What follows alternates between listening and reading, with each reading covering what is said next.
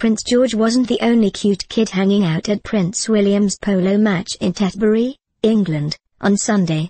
Among Kate Middleton and Prince George's many adorable moments throughout the day were some super sweet interactions with his little cousins.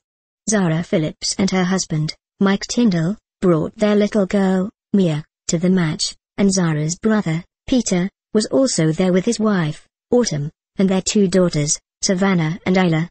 Prince George was all smiles while playing in the grass with Isla, and at one point, Kate made her way over to Zara to chat and say hi to baby Mia. Keep reading for all the best pictures of Prince George's fun day, then see the cutest snaps of his balcony debut, which looked an awful lot like Prince William's debut in 1984.